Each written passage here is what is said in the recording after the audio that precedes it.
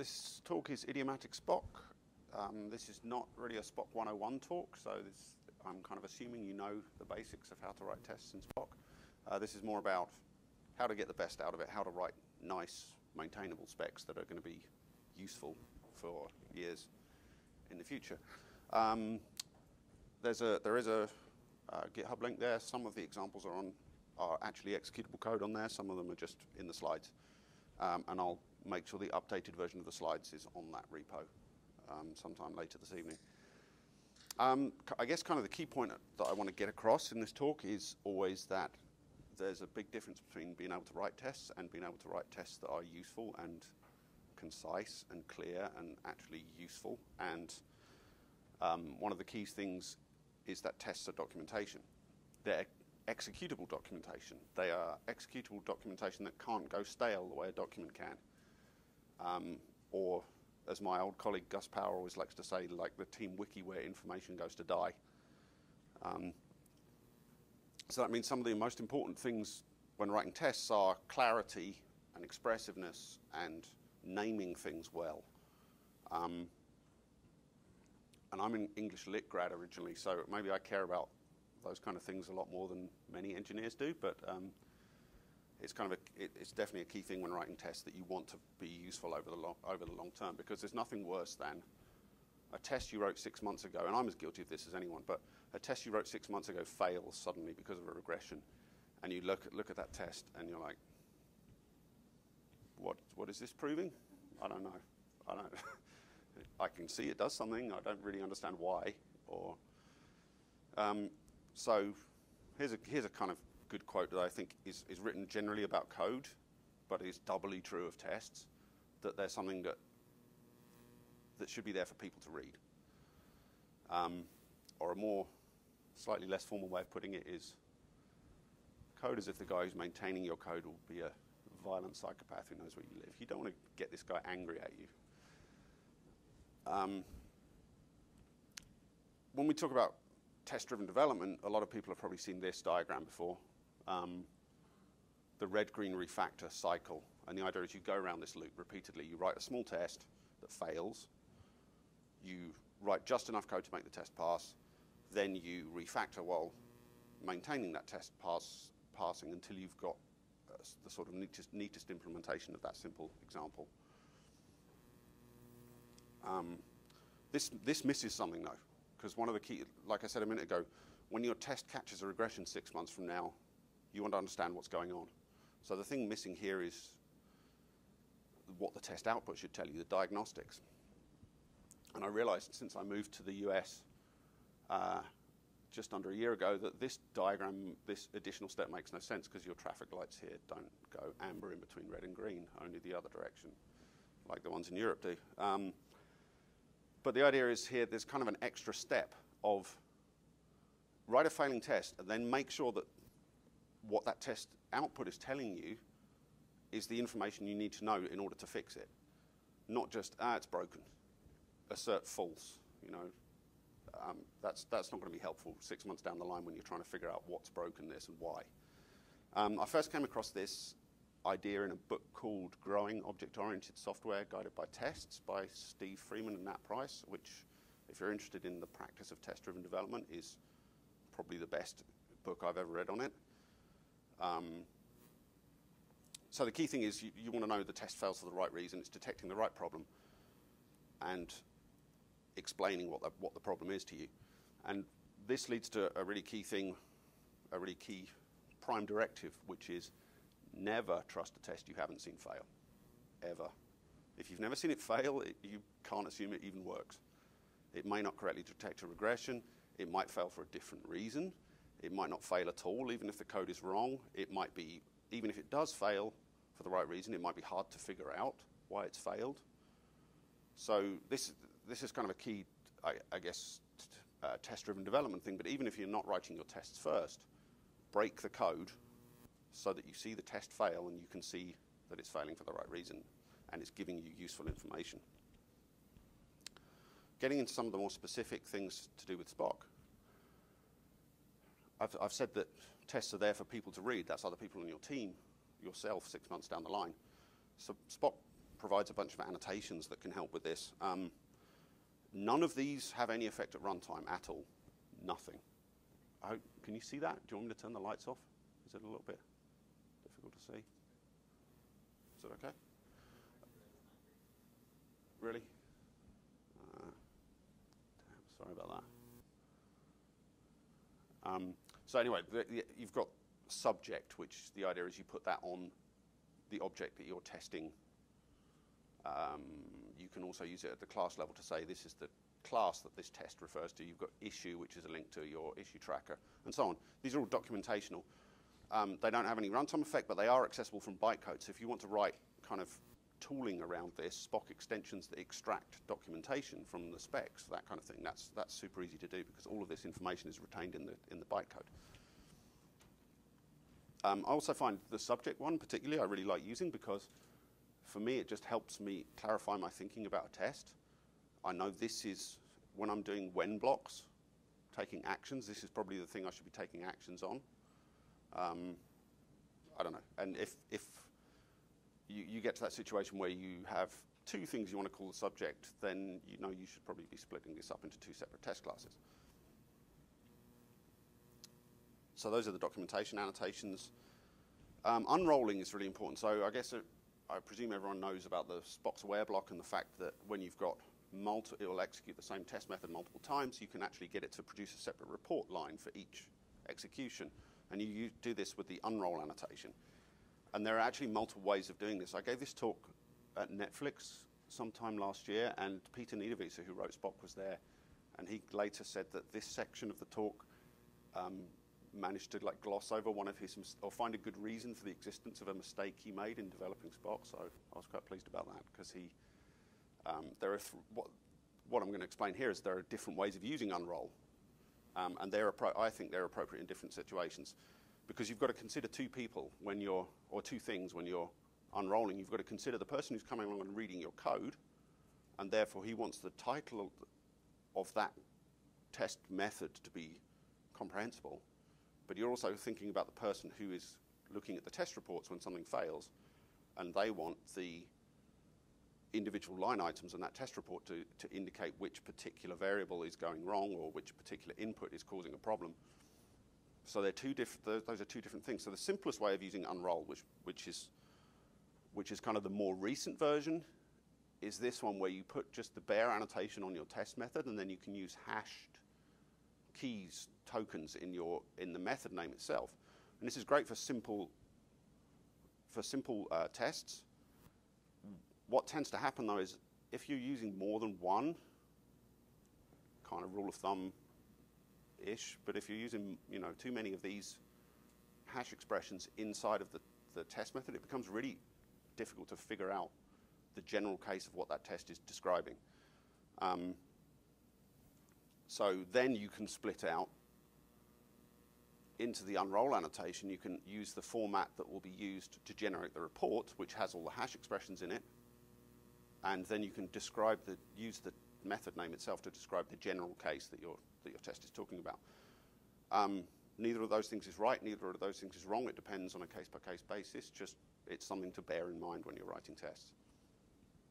So in this case, what goes in the unroll expression will define the very specific output for an individual case, and the test method name itself is describing the general idea of what you're testing. You can also just put the unrolled annotation at the class level, and then every single method gets unrolled, and then you can still use the hash expressions in the method titles. So whichever one of these is right in a given situation is the one to use, but just think about it is what I'm trying to say. Talking about unrolling, we can look at the idea of unroll descriptions. So this is having variables in your where block which are only used in the unroll expression. They're not used in the body of the test. So an example of that, let's say we've got some kind of extension method on string that tells us whether, actually I think Groovy has this extension method that tells us whether a string is an integer. And we give it a bunch of different strings, and we say true or false what this method should return. Great. Except that when we look at our test report, it kind of looks a bit clunky. Can tell if the string ABC is an integer or not. doesn't tell us whether it's true or false. We could use a hash expression and put the raw Boolean in there, but it's not going to look great. So what we can do is use a declaration. Note that that's an equal sign there inside the where table, inside the where block. And declarations like that can reference things from the data table. So there we're just using that to turn that raw Boolean value into something more useful. So then we're now, and I've even extracted it into the unroll expression. So then when we see our test output, our report output, it's much better.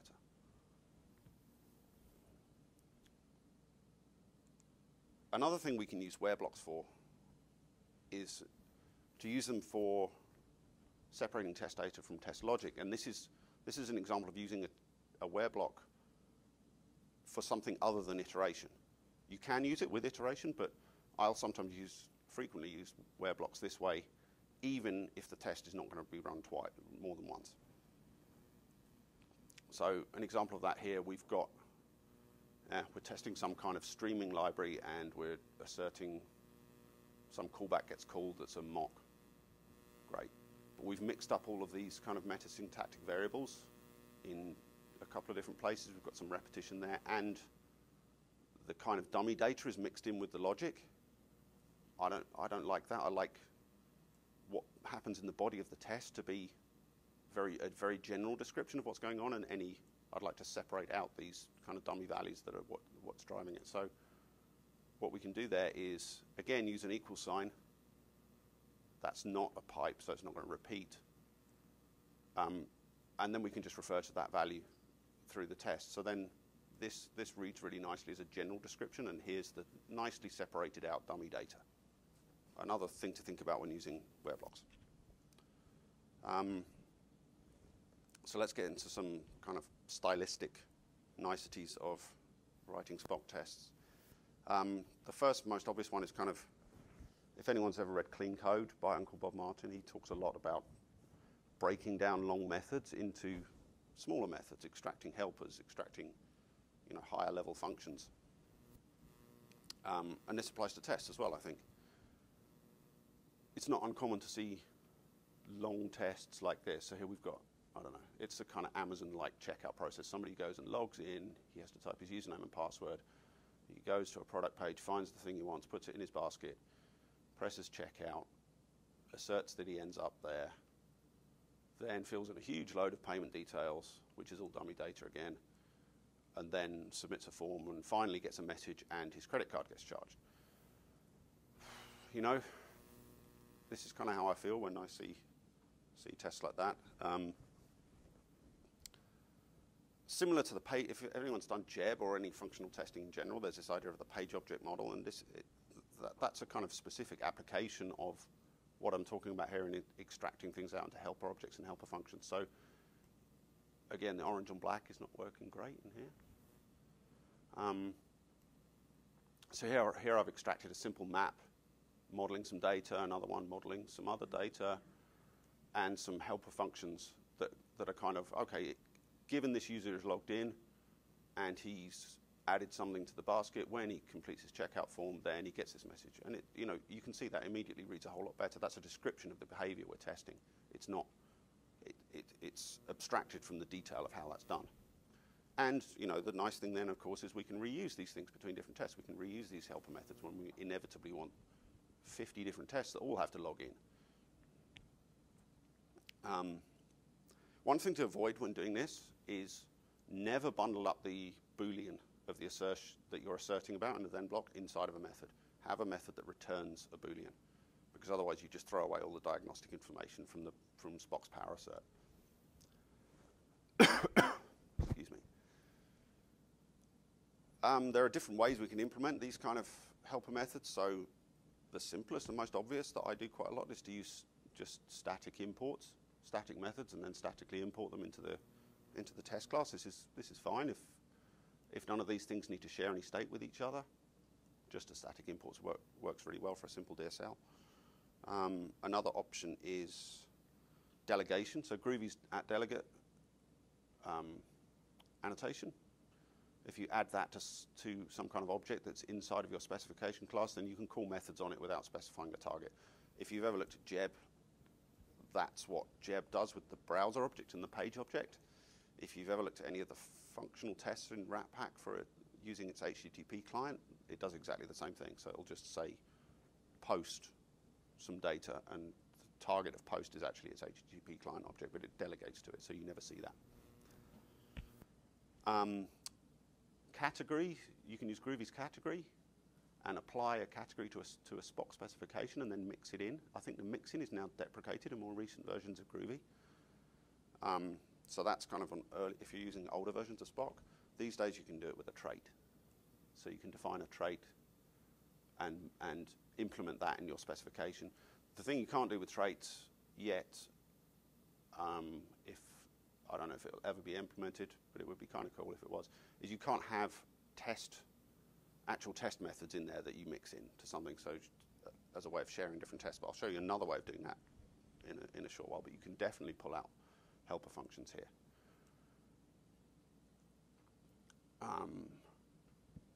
When you're writing tests, remember you're writing Groovy. You don't just write Groovy that looks like Java.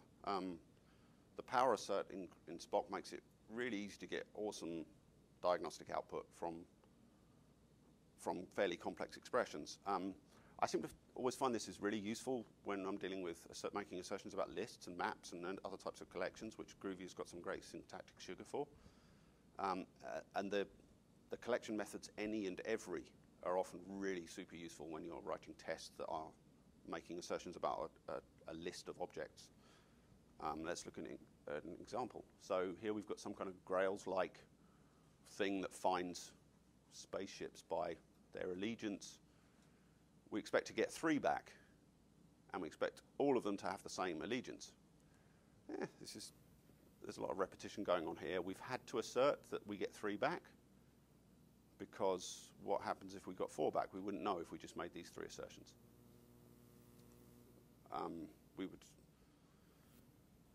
just miss the fact that we got more back than we expected. It's repetitive. This thing fails fast, so if the first one isn't right, it won't even run the assertions for the other 2, so you'll miss that information. This is, we can do better in Groovy. This is very Java-like. So this is how you would use every to do that. You just say, okay, get the results in the same way, and then say every one of them has this, the result of this closure is true for every member of that list. This is an improvement. But when we look at the test output, again, think about the test output always, and the diagnostics you're going to see in future. So what do we get here? We just see the kind of 2 string of those objects in that list, and that this every expression returned false. We don't really see what's going on with, okay, so it was false. Why was it false? That's important. So we can use Groovy's implicit collect. A good rule of thumb is, like, if you're doing some kind of path traversal, put as much of the path outside of the every or the any as you can, and then just have the end result variable inside. So this dot here is doing an implicit collect on the allegiance of every ship in that list. So then instead of making an assertion about a list of starships, you're making an assertion about a list of strings. And then look how good our test report looks. So we have, again, the 2 string values of all the starships, but then we also see exactly what all their different allegiances were. And then we can see why this is false. So that's a very useful way to break things down. So Groovy can do a lot of really good things for us syntactically in tests. We can also group assertions by target, and this is really useful for cutting down the kind of Java-like repetitive labeling of the target of method calls. So here we're doing the same kind of thing again, and we're getting 1 starship back, and we're saying, right, its registry should be this, its allegiance should be this, its class should be this, blah, blah, blah. So we're having to say ship dot on every one. In Spock, you can use a with method and a closure, and all this does is make the delegate of the closure whatever is the argument here. So then all of these properties are referenced on that object, and it just groups it up nicely. If you've got a bunch of different things being asserted here, this really tidies things up quite a lot. And we can even go further here and put the expression that generated the result inside of that with argument and just use an expect block. That's even terser.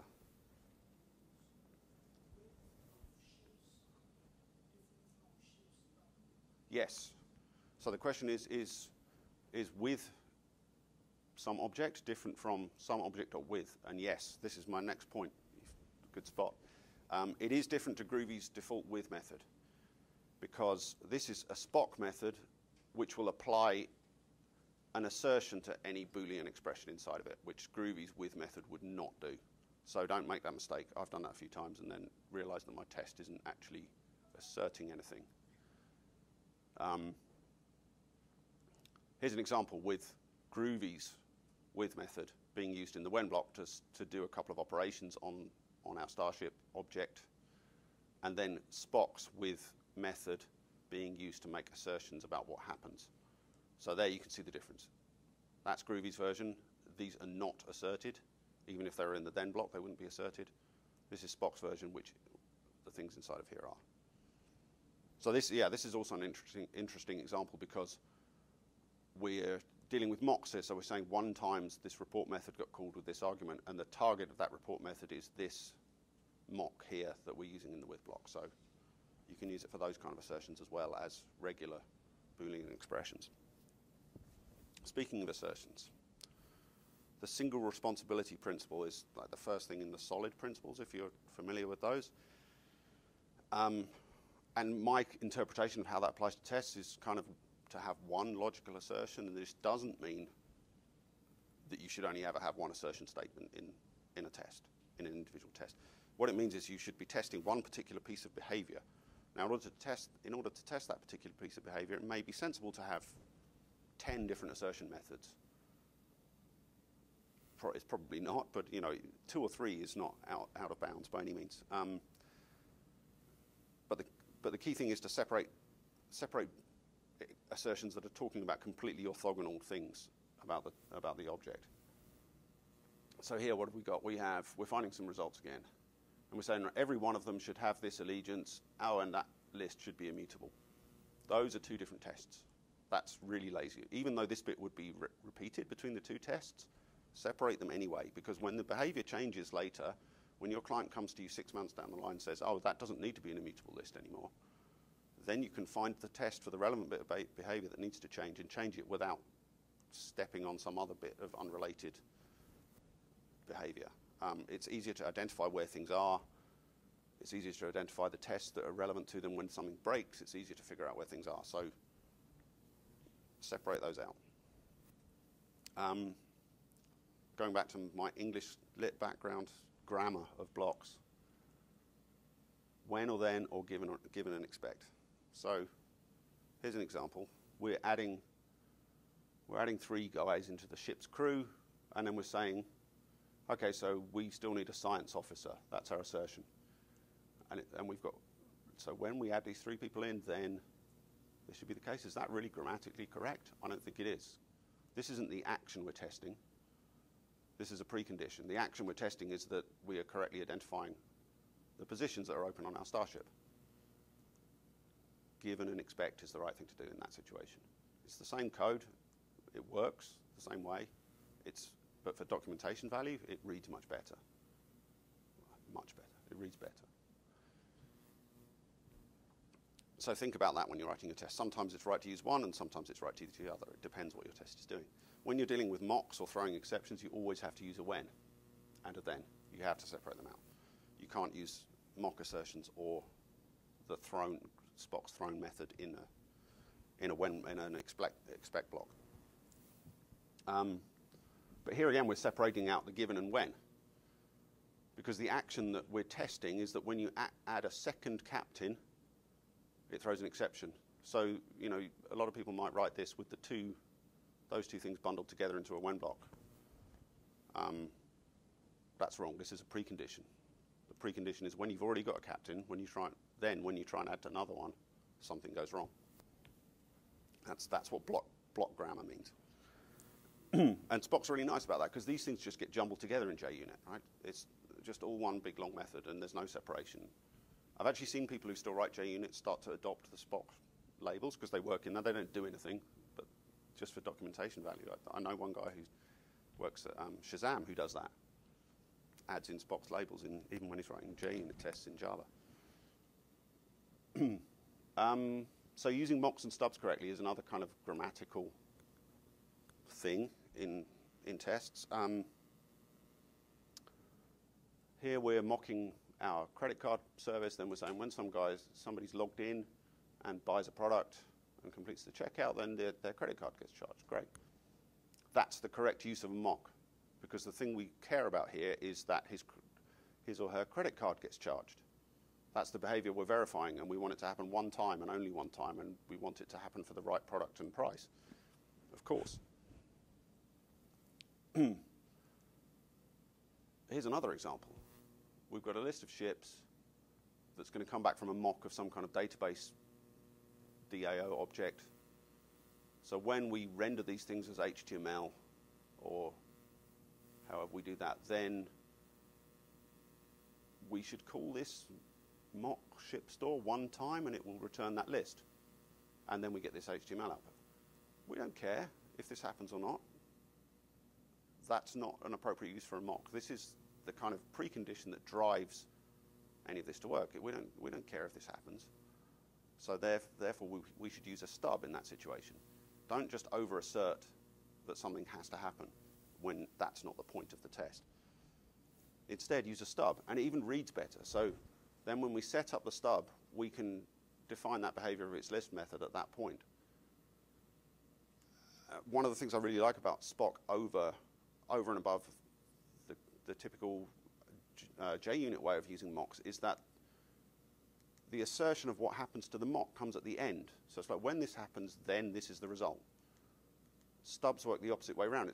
It's given that this will behave in this way, then when this happens, then this is the result. So that's if you think about the way it reads, it often becomes clear whether to use a stub or a mock just from doing that. And so Spock's really helpful in getting you to order things correctly and structure things correctly. So use a stub when you need it to happen, but you don't really care whether it does or not. And use a mock when the whole point of your test is that this particular interaction occurs. I sometimes think that you can often detect this, and don't take this as you should never do this, because sometimes there are valid reasons to. But if you're asserting that something happens a certain number of times and returning something, that's kind of a hint that maybe this should really be a stub. It's not always the case. There are valid reasons for doing that sometimes, but it's kind of a minor code smell that can hint to you that maybe you should be using a stub rather than a mock in that case. Enforcing preconditions. So I talked about using given and expect earlier, or the expect block in particular. And I always thought that purely existed just to do kind of short form tests. And then Luke Daly explained to me, actually, the reason this was added to Spock's grammar was for enforcing preconditions. So here we have a test where we're creating a user and we try and persist him into the database, and then we find, if we do a SQL expression on how many users we have in the database, there's one. Okay. Well, what if there already were some? What if that database was non-empty before we started? Or, I've used this kind of thing when dealing with caches and things like that. So it's sometimes you're not quite sure where it's going to be before the test starts. So you can insert an expect block between the given and the when, and make an assertion that the precondition holds true, that the world before you take your action, your testing, is really in the state that you think it is. So here we're saying, okay, so we create this guy. Oh, and by the way, there shouldn't be anything in the database at this point, so that then when we persist this user object, now there is one thing. So you can combine the use of expect with when and then. It's not something I use terribly often, but every now and again it's extremely useful. Here's a real example I wrote some time ago, where we're launching some kind of batch execution job. We have a stub that's going to successfully simulate success on three 3 steps in our job. When we launch it, we expect that actually it completes, and then we can assert that if we try and restart it, it doesn't let us.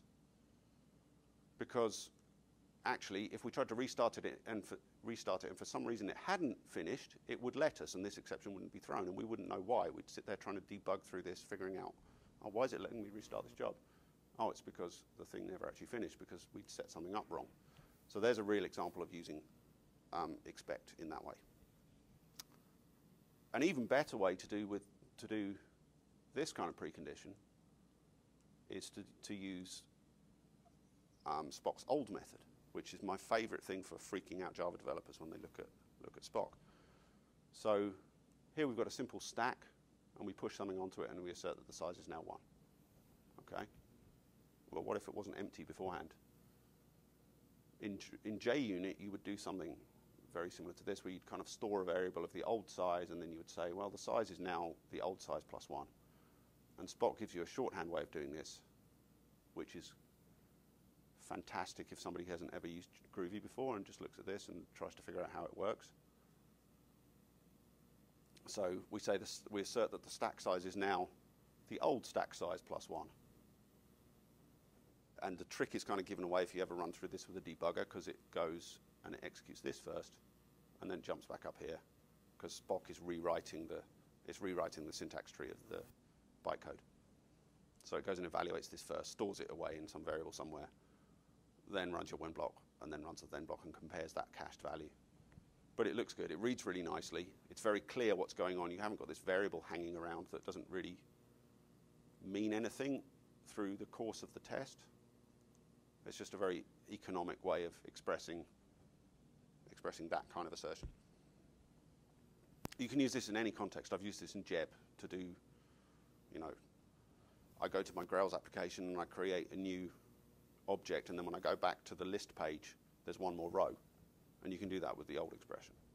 It can be anything. It doesn't have to be a simple variable. We can now get into the evil Spock. You can tell he's evil from the beard. The Spock anti-patterns. So one of the biggest anti-patterns is organizing tests really badly. And I think this kind of comes from that convention where you generate a test for a class, and a lot of people seem to think, okay, so now forever and ever, there has to be this one test class that corresponds to this one production class. No. Split them up according to by behavior. This is probably going to be unreadable, but it doesn't matter. So we've got some common setup being done here. Then we've got 2 different test methods that actually use the data that was set up here, and one test method that doesn't. That's a huge code smell there. If you've got tests that are ignoring something that went on in setup, or even worse, I've seen and even done in the past, something in one of the test methods that is undoing some of this, then just split them up into 2 separate tests.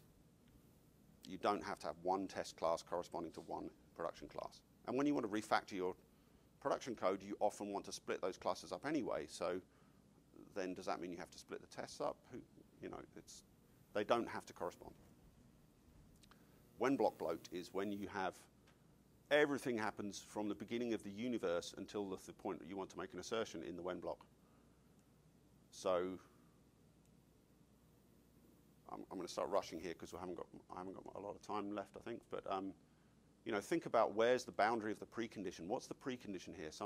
Somebody is going to the product page and adding some things to a basket, and then when they go to the basket page, they should see all of those items. The action we're testing is going to the basket page and seeing the right things, not all of this precondition that gets us there. So that belongs up in given. Fairly straightforward. This is an easy trap to fall into, the ugly mirror, which is when you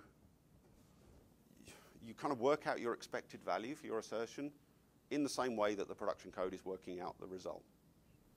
So you prove that A equals A, and of course that's true. So here, for example, we're kind of using some kind of service to insert some data into a database, and then we're using a SQL expression to list the data out that's probably, and compare it to the result of our sort of find by Grails service style find by method. Well, you know, you can bet that what this method is doing inside is exactly that query. So what does this prove? Nothing. Exactly, yeah. Your failure first would hopefully catch that. But even then, it's kind of an easy trap to fall into, especially when you're dealing with large where blocks that are kind of describing very general conditions. So make sure you avoid that. This next anti-pattern kind of needs a better name, and it's a little bit of a hard one to describe, especially when you can't see the code properly because of the lights in this room. But this is where you kind of make assertions based on. So here we set up a whole bunch of complex data. We've got starships with years they went into service, and then we do some Grail-style finder of find by allegiance newest first, all the Federation starships, so they should be ordered in by this year that they went into service. And then we just check that the names look right. Well, we're missing something there because they're not actually in the right order. This test might pass. That doesn't mean this method's doing the right thing, because we're not asserting about the data we care about. We're asserting about some kind of indicator, some kind of pseudo-logical label for the data we care about. A better way to do it is use some kind of real expression. So here we can go, okay, all of them are the right allegiance, and if I enforce an ordering on those year properties, it comes out in the same order. That's a much better expression, because that's what we care about. We don't care about these names of the spaceships, and they could be guiding us down the wrong path into thinking this is working when actually it isn't. The previous one, you had the reason one of the failures was, of course, they picked the wrong ship, right? Right, yeah. Yeah, so what it's hiding there is that actually it's coming back in the wrong order, because you're just assuming that you've got those names in the right order, but it's not obvious. It doesn't really tell you that. And also, in this case, right, yeah, this one is the wrong, yeah, this one's even the wrong allegiance because you haven't asserted that. You're just going by these labels, these names for your expectations, and it's not telling you the right information, and it can be hiding the important failures underneath. It's kind of a subtle one, that, but it's a really easy trap to fall into, especially with end-to-end tests with web interfaces, where you very typically kind of set something up and then make some kind of assertion about something that appears on another screen and doesn't necessarily tell you if what happened is really what you thought happened, because that other screen might be wrong. It's a danger with the higher up the stack you're testing, the more this is a danger. I don't have an example for this one, but don't inappropriately peek into the internal state of objects to verify things. Use their own behavior to make assertions about them.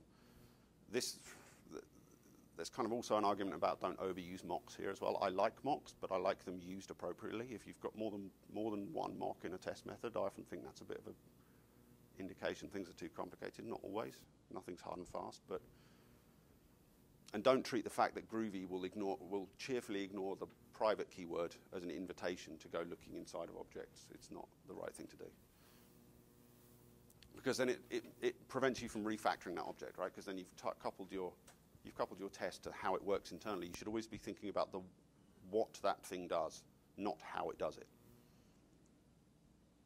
Fail-fast assertions are, everyone knows not to do this, right? You don't test stuff in a loop. This one won't even work because it won't apply an assertion to something going on inside of a closure.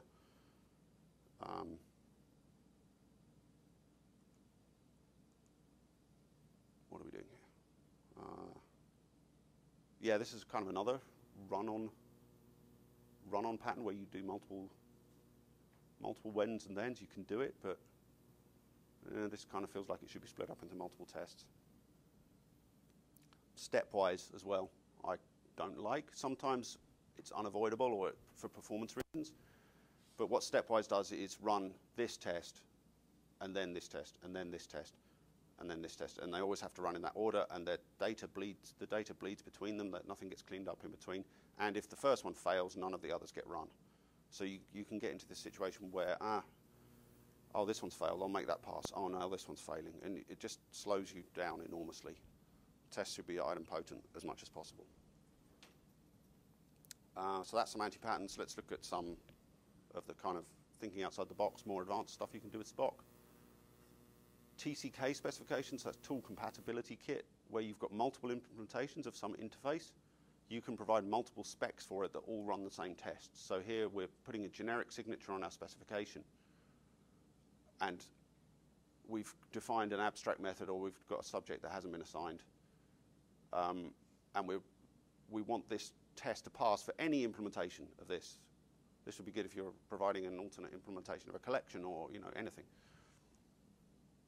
And then if we've got an here we've got some kind of in-memory version of a persistent object, and we just extend that spec, and all we have to do is create the object under test. And then for our real persistent implementation, we kind of do some extra setup because we are wiring up an H2 database behind the scenes, and we still just create our object under test. And then but we don't have to re-implement the test method. That's in the superclass.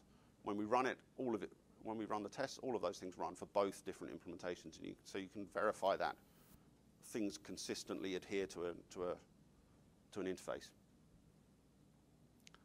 Data-driven parameterization is nice. You can drive a where block with this double arrow syntax with anything iterable. So here we can make an assertion that a table has to have primary keys. This is a real test I wrote many years ago now, where we suddenly hit a performance problem and realized we'd forgotten to put a load of primary keys in a bunch of tables. So we put this test in our system to ensure that we always did. And the nice thing about it is it reads that list of table names out of the database metadata. So when we add a new table to the system, we don't have to modify the test. It still checks it. It opens a connection in the setup spec and reads all the table names out of the database. So you can drive a where block with a CSV file or with a database connection or with anything that you can iterate over. It doesn't have to be literal stuff in the test itself. And this leads us on to something called property-based testing, which is where originally came from Haskell with a library called QuickCheck. This is where you generate large numbers of inputs to test that some condition applies to all of them. There's a really nice library for doing this called Spock Genesis that I just discovered a little while ago. And it's a Spock-specific version of it. It works really, really nicely. So if anyone came to my workshop the other day, I did the fizzbuzz kata. So we can say, right, I expect fizzbuzz of some value to equal fizz when that value is any number that's a multiple of 3 but not a multiple of 5. And you can just generate 2,000 of those things, or as many as you like. And it will iterate over that test. It will unroll that test for all of them. So you can generate enormous amounts of data and just check that this condition always holds true. And here I'm, generating some integers, filtering by some particular type of integer I want, and then saying, give me 2,000 of those. And you get a lovely test output like this. You can also, like any other iterable thing, you can use the equals operator in a where block to refer to the current value of that on a given iteration. So you can do clever things with that. It just works. It's an iterable. This thing implements iterable, so it works just like a list would. One of the Object Partners guys a couple of years ago wrote a really good blog post about testing JavaScript with Narshorn, and you can pass. It turns out you can pass.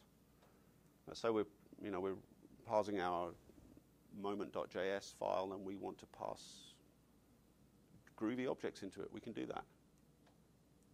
We can pass Spock mocks into JavaScript and test them. We can do all sorts of things. So that's kind of an interesting possibility. It's really useful if you're doing kind of server-side rendering of handlebars templates. There's somewhere I've used this where you kind of want to use the same code that you would use on the front end for some utility functions in JavaScript, and you want those to be applied when you render your screens on the server side as well. It's a good little trick. Some more cool features of Spock that are slightly less used. When you're unrolling, you can logically separate inputs and outputs using a double pipe. It used to be that if you did this, IntelliJ would refuse to format the table correctly, and now it does. They fixed that at last. So it's just a little bit of syntactic sugar. It doesn't do anything other than for your eyes purposes. You can, if you want to, actually declare declare parameters on your test methods. This isn't often useful, but here where you're kind of losing the type information of what these things in the where block are, and you want type inference to work in your IDE, you can just put the parameters up there. That's all that Spock is really doing under the hood anyway with a where block. Just generally you don't have to declare it. Spock does it for you when it rewrites the AST. Conditional tests are nice. You can ignore if certain things. This has come up a few times where there's some weird condition that happens in certain versions of Java, so we run the test suite against multiple versions, but this particular test we know fails in a certain version. You can use it for doing something like JUnits categories, skipping certain classes of tests based on an environment variable. These Java version env and properties are in scope automatically in these annotation these closures in the annotations. So something that doesn't work on Windows, we can skip the test, or only works on Windows, or is testing a Windows-specific condition, for example. You can do that kind of thing. This is a real one I wrote, or something like a real one I wrote, where it's only valid when I'm running it inside of my work network. If I try and run it at home, I know this thing's going to fail because it can't contact a certain server. So I can say, ignore this test if I can't hit this URL. And all it's doing is opening a URL connection, waiting a second to see if it can get anything from it other than an error. If you have this on a lot of tests, though, if this unrolls, it will keep calling this method. So add Groovy's memoized to it, so it only gets called once and it caches the result. Otherwise, your test suite will take hours to run. I only spotted this yesterday, test scoped extension methods. If you have a Groovy category, so here we've got some kind of extra method we've added onto string. Spock has a use annotation, which applies that category throughout the test. You can also put it at the class level. So that's kind of that's another way you could probably mix in some helper functions, almost like a mix-in, Groovy's old mix-in annotation, which is deprecated now. And I think it's nicer than Groovy's use block syntax. So this just applies it consistently wherever on the scope of that annotation. You can use JUnit rules in Spock. Yes, temporary folder is a JUnit rule that creates a temporary folder. That's in the JUnit library. It's a standard thing. And it kind of has its own setup and teardown semantics that are automatically applied, and that just works seamlessly in Spock. So there are a bunch of rules that exist out there. If any of them are useful, use them. You can use hamcrest matches. This is a good one where it's returning a set and not a list.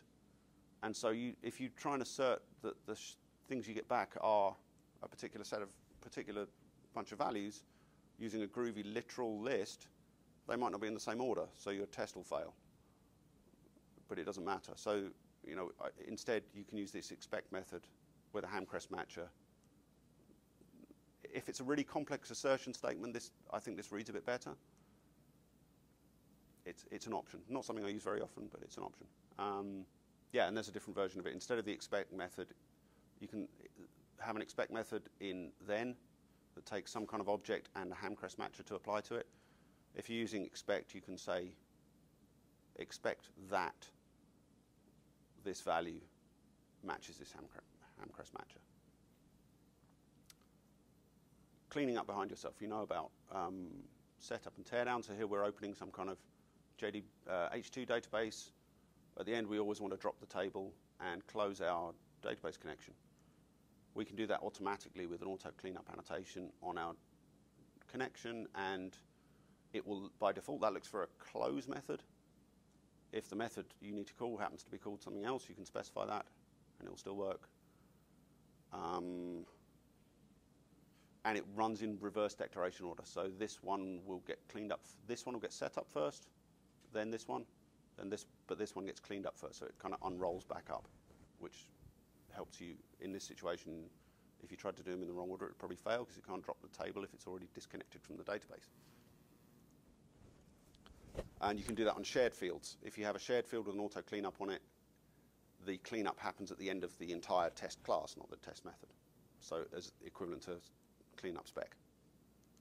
There's another couple of things that are Useful if you monkey with system properties or the meta class anywhere in your test, put these annotations on, and Spock will automatically put the entire set of system properties and any meta classes that you specify the relevant class for in the annotation back how they were afterwards. So you don't have to worry about that stuff bleeding in between tests, which is deadly in Grails things where you kind of you may implement like a tag lib or something in using the meta class, and then you forget to clean it up properly, and 20 test cases later it's still in scope, and for some reason something else fails, but doesn't fail when you run it on its own. That's super useful, confine meta class changes. And I think I'm done. 114 slides. Any questions?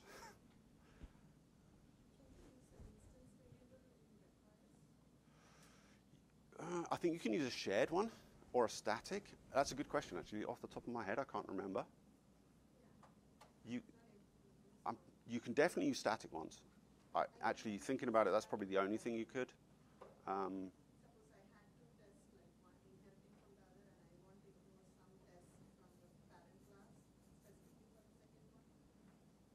Good question. I think it would have to be static.